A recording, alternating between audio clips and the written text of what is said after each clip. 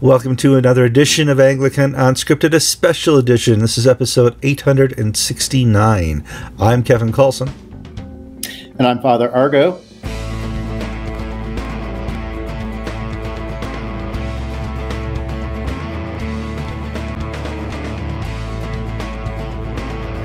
All right, as you can tell, this week has been just a week of special guests. We had first on the new Archbishop of the ACNA, Steve Wood, and now we're going to have Father ARGO giving us an update. It's been a while. If I remember correctly, the last time I did an interview with you, you were lying on your stomach because you had just hurt your back, falling down some stairs in Iraq. Is that your memory too? Yeah, they had this thing in Iraq where they have like really slick marble stairs, and in the afternoon, for no apparent reason, they water them. And yeah, I went flying, so that was excitement. Okay, well, you've recovered. You're still doing your work in the church. You're in the Middle East. Since you and I last spoke, the Middle East has gone fire, has gone apocalypse, has gone end times. Hezbollah, Hamas, Gaza, Israel, you name the big name, they're in conflict. And what have you heard over there?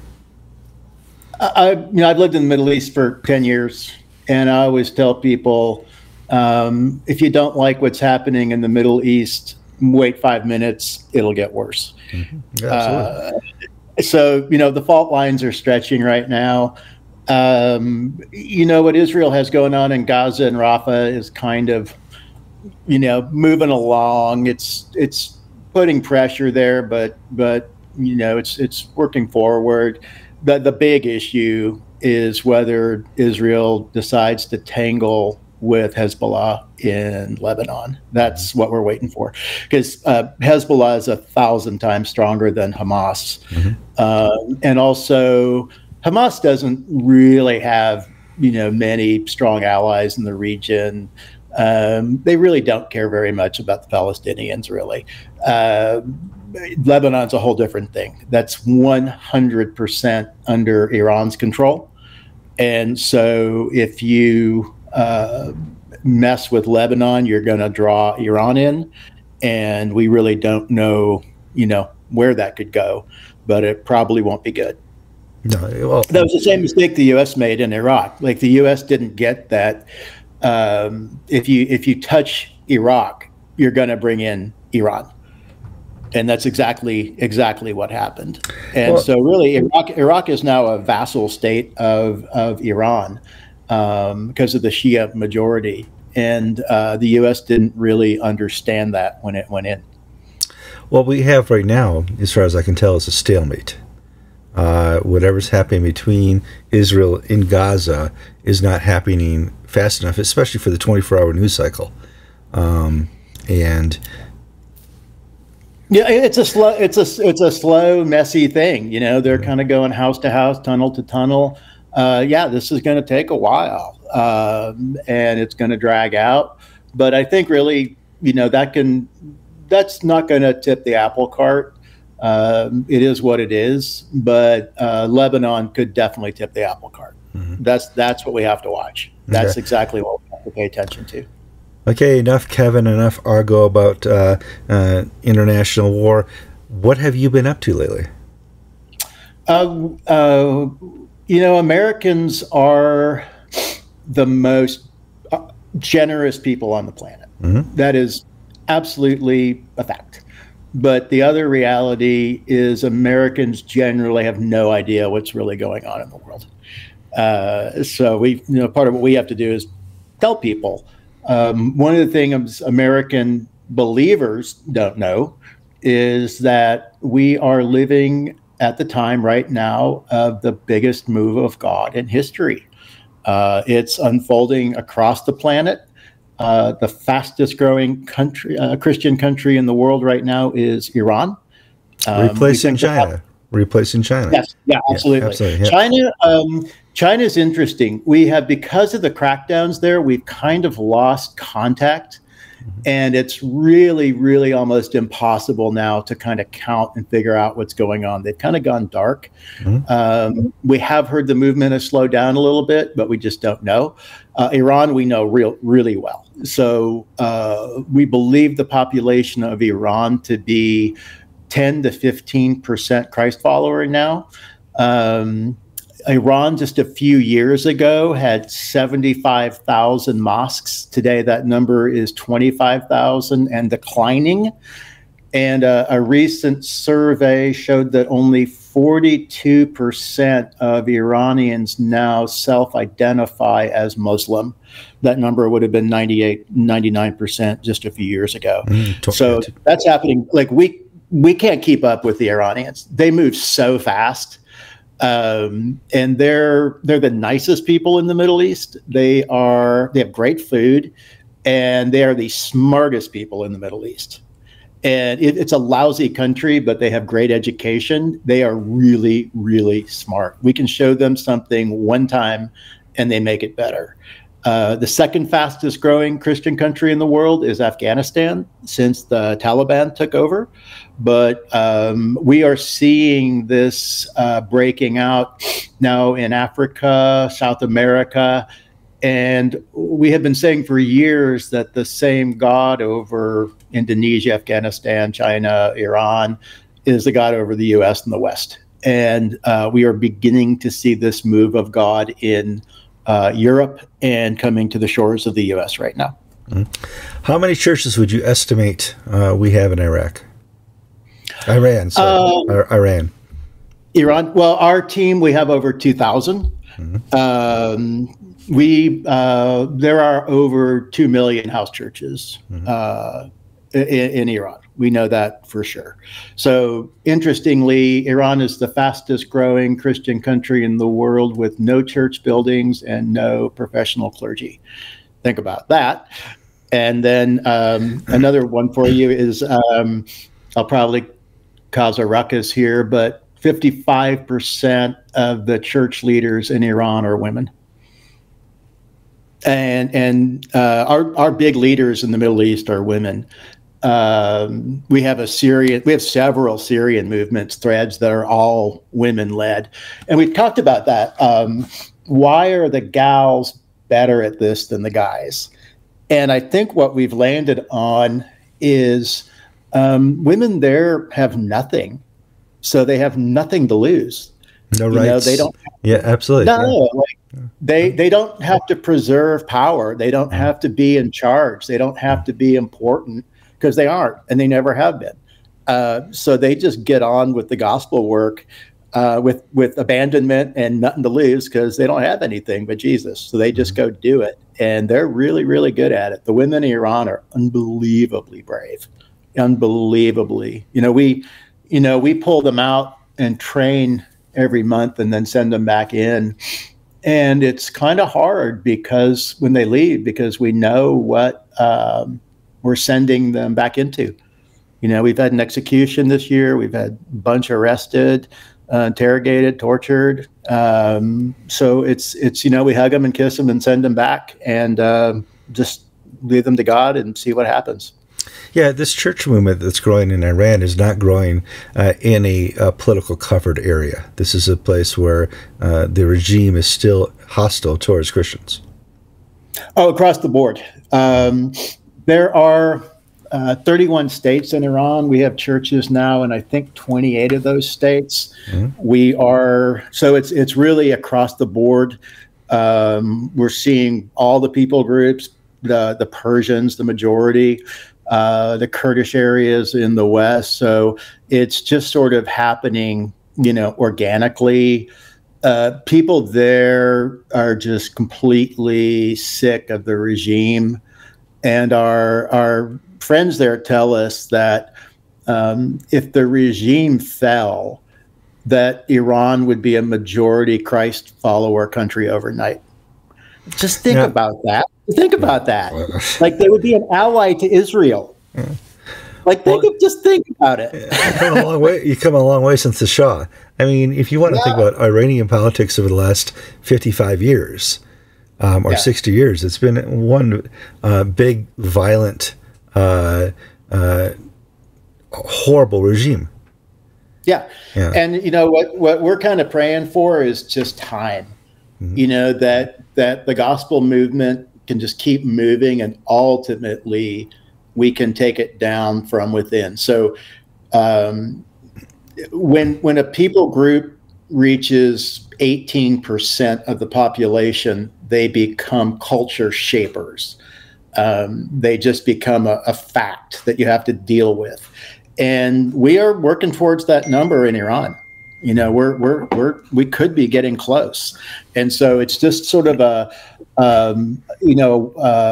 game of patience to let God do what he's doing there before something really stupid happens. Kind of the same thing with China. You know, China's moving. China may well be 18% Christ follower, you know, and then the movement just becomes unstoppable. So we're just praying for time. And then God is moving really, really fast in that place right now. Well, Middle East countries have the ability to suppress things quicker than China can. You remember the Arab Spring and the ability of Iran to violently suppress and shut down the internet, and you wake up in 2 weeks and nobody says nothing. Yeah, Iran is just a powder keg, though, because you know, again, the people there are sick to death of the regime. The younger generation there especially has checked out. It's more common for us to lead somebody from atheism to Jesus than Islam to Jesus in Iran now. Like, we're not playing the Muslim game with them. You know, we come at them as they're atheists. They just checked out. It's a powder keg. We're kind of just waiting for the next spark to see another, you know, uprising. The problem in Iran, though, is to see any kind of change, you really need the military. And the Revolutionary Guard is very much part of the establishment. So I don't see that happening. So we just have to just keep doing what we're doing. You know, just keep moving the gospel, making disciples who make disciples, bring the kingdom of God, and just keep moving against the forces of darkness from within. Now, you mentioned some movement in Africa as well. What's been going on there? Same thing. We're seeing a huge uptick in disciple-making movements in East Africa. We ourselves, the Swahili coast of Tanzania was considered just impenetrable, hopeless. 98% Muslim, rock solid. Yep, all Muslim all the time. Solid, yep. No movement, no hope, no fruit, no anything. And we have 3 big disciple-making threads moving on the coast right now. The largest one is being led by the Anglican Church in Tanzania. So we are really excited. Hold on a minute. Yeah. You know, we've been saying for so long that Anglicans can do this if we just get our heads around it a little bit. And the Archbishop of Tanzania just sort of gave us a blank slate and said, "Help, come in, do what you do, and we'll do what you tell us to do." And it's funny because the coast are the high churches. You know, if it moves, they incense it. You know, when I was a vicar general there, I owned more lace than my wife. And, you know, and the charge is being led by the high churches. They're running circles around the low church evangelicals right now. So I'm kind of particularly excited about that. But Africa across the board is one of the places that we have seen a huge uptick in movement. That's good. The two biggest killers for movement are, honestly, we don't hide that. We kind of keep the numbers quiet. And we're hiding it more not from the Muslim Brotherhood, but actually from the church, because the 2 biggest killers of movements are denominations and money. And so we saw that actually in northern Iraq. There was a full-on movement going on there in the early 90s. And the American and Egyptian evangelicals came in and killed it dead. Absolutely. I mean, they drove a stake through it and killed it dead as a doornail. Yeah. And so we have to protect from that. Well, for some reason, people over here in America want to make celebrities of the people who are the evangelists over on the ground. And doing so, ruins it over there on the ground in a spiritual way here. Disciple-making movements, they move on ordinary people sharing the gospel, making disciples in their ordinary life. That's how they move. And the gospel moves fastest when it can move naturally through natural social networks. So that's where context comes involved. We have the first known indigenous movement among the mountain Kurds right now. We're probably pushing about 100 churches there with them. First time in history. And honestly, what we told them is, you need to form a Kurdish church that works for Kurds the way Kurds work. And so we have really no dog in the fight how they do church, as long as it's biblical and spirit-led. And so we bring them to Acts 2, 37, 47, and just say, all right, this is the stuff that church does. Figure out how to do that. Listen to the Holy Spirit, follow the pattern, do it. Now, let's talk a little bit about places America has invaded and left. Iraq, a great example. We were there. We exerted our power. We took out the leader. We left a vacuum. How has the church survived or existed since then? We have two things going on there. So one is we have the traditional surface church, the Chaldeans and the Assyrians, and they've been around for 2,000 years. All right. Thomas the Apostle planted the church there. He was obviously a pretty good missionary because all Assyrians are Christian. I've been to the cave where he lived. And you have to remember there too that 2,000 years ago is not a long time ago. It's like grandma knew Thomas. Like they know 54 generations. They know the name of the couple that came with him from Jerusalem. All right. And I've been to his village. I've been to the cave he lived. They're roaming around. But so at the time of Saddam, there were 2 million traditional surface believers, Chaldeans, Assyrians in Iraq. Today, probably best number is about 130,000, and they're vaporizing. They are just, what's happened is they are leaving as fast as they can leave. So there's just not going to be much left of them. They're noisy. They can raise a ruckus, but they're just dwindling in numbers. They're moving as fast as they can possibly move out of there. But the underground church is in ascendancy. So what we're seeing is that the surface church is in tremendous decline, but the underground church, the house church movement is multiplying. So it's going to look very different. It's going to look really, really different. Let's talk about Afghanistan, invaded first recently by Russia, then by America. How's the church holding up there? Growing wildly. Again, Afghanistan is the second fastest growing Christian country in the world that we know of. And once again, the women are leading the charge in Afghanistan also. So, what we see is sort of, eventually people kind of get, when they see Islam come to its logical conclusions, the people start getting sick of it. So, honestly, the best evangelist for Iraq was ISIS, or proto-evangelist. The same number as in Iran. Iraq is the largest Muslim country in the Middle East. Again, only 40% of Iraqis since ISIS now self-identify as Muslim.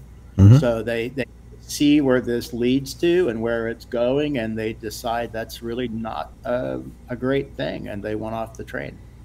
Yeah, tell me a little bit about the specifics of how we evangelize to the Muslim, to people of Islamic faith. A big stat I can give you is that 80% of people who accept Jesus globally, it comes from healing and deliverance. Mm-hmm. So if you're a cessationist, you're probably not going to do real well on our team.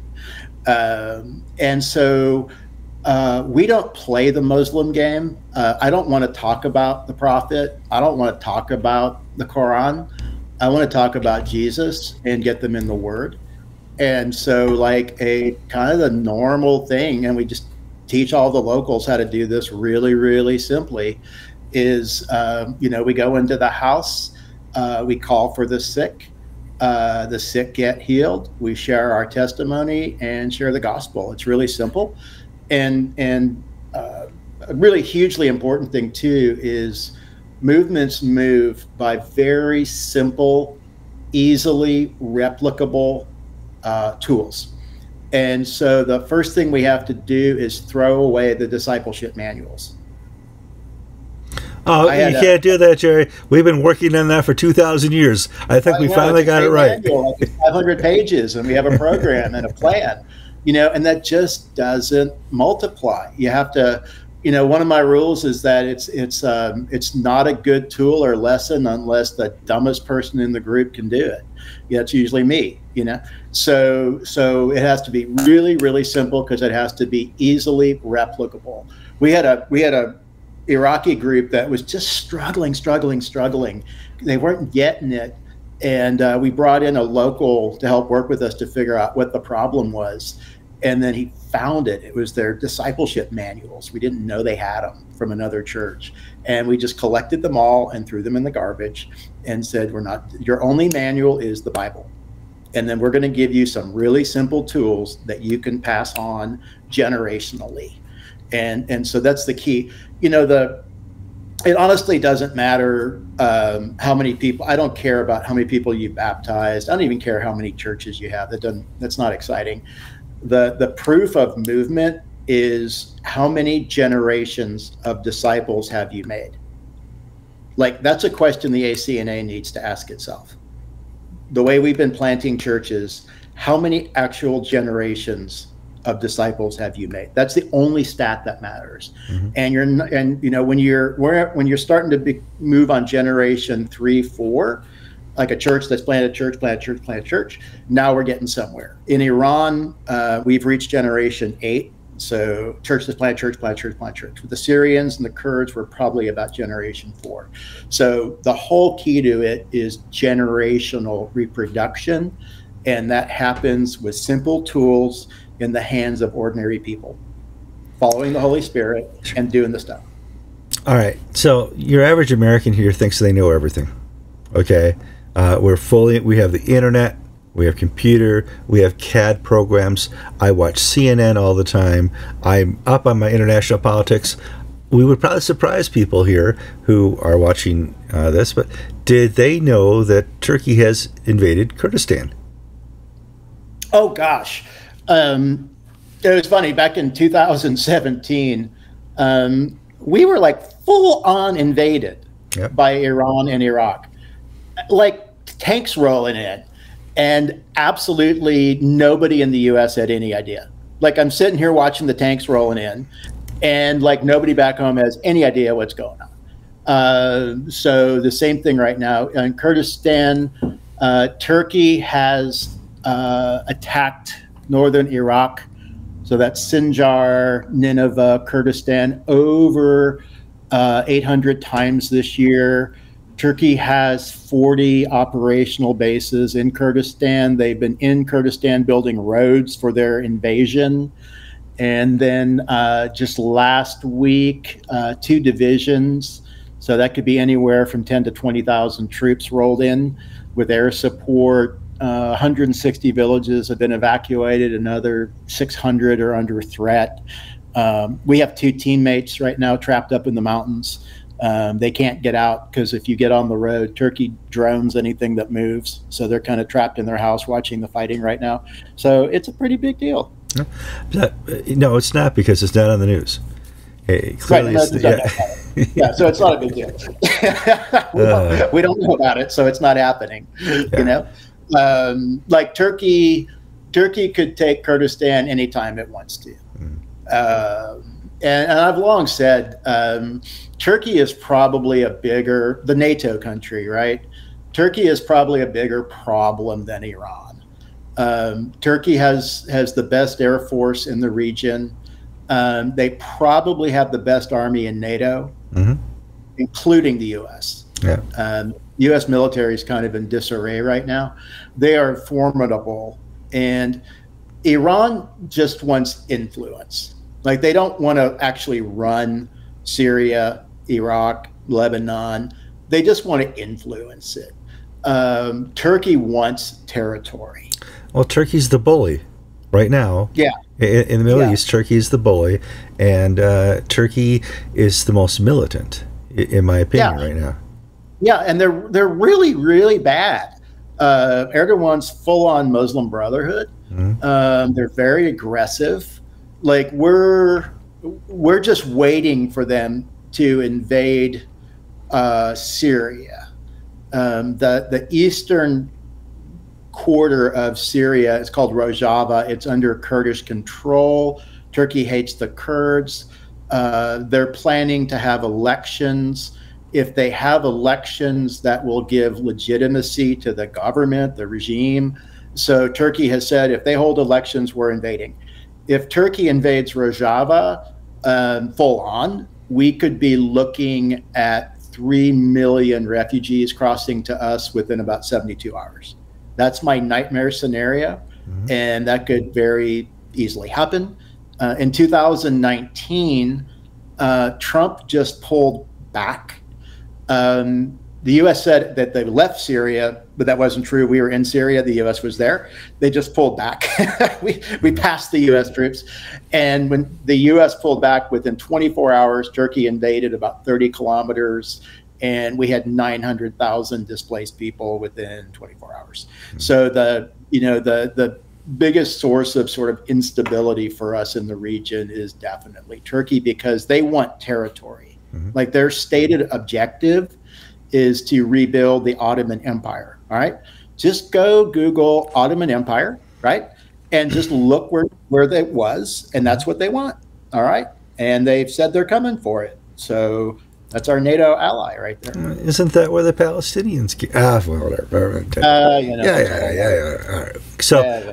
So people watching this program, you have thousands. How can they pray for you and support you and contact you? You can go to our website, lovefortheleast.org. Be in touch. We'd love to hear from you. Just pray for our local leaders, first of all. I mean, that everything hinges on them.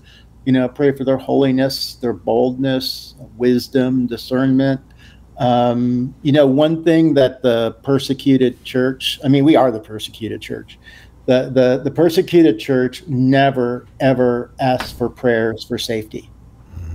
They don't want that. Like, we have to pray for what people want. And what they always ask for is just boldness and courage. So especially pray for the leaders who are always under threat. Our biggest Iranian leader is stateless and kind of running all over the Middle East right now, kind of on the run. And so it's a hard road for them. So just pray they persevere. Pray for more persons of peace to emerge who will open doors for us, and pray for what we call super sharers. So, how this really works is you do all this disciple making stuff, and it's a lot of hard work. It's just training. It's grunt work, and then one day you hit on a super producer, and they will run out and plant 100 churches in about 3-4 months. And it just works that way. Yeah. It happens here in America too. Every once in a while, you get that person who can plant churches and who can has that charisma about them. And you just ride that horse. But the thing is, the super producers, it's not uniform, but often they live at about generation 3-4. So you have to do a lot. The hardest thing in the world is to go from Gen 0 to Gen 1. That took us 7 years, right? And then when you get to Gen 1, then you can move to Gen 2. It's a slow, I cannot tell you how hard it is. It's just drudgery. And the problem with Americans is we have the patience of a gnat, you know, and we just want like a program, a website, and God just wants relationship. And this is all about just staying at it in relationship with God, doing the next right thing, the next thing he says for us to do.